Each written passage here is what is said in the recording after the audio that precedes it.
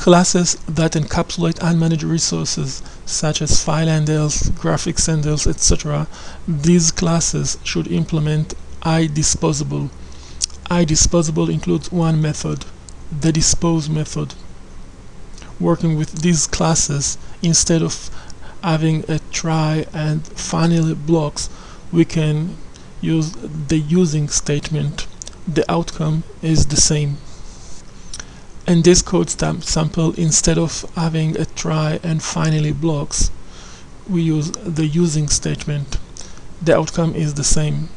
The resources are freed when the execution of these two lines is completed. Let's see how does it work.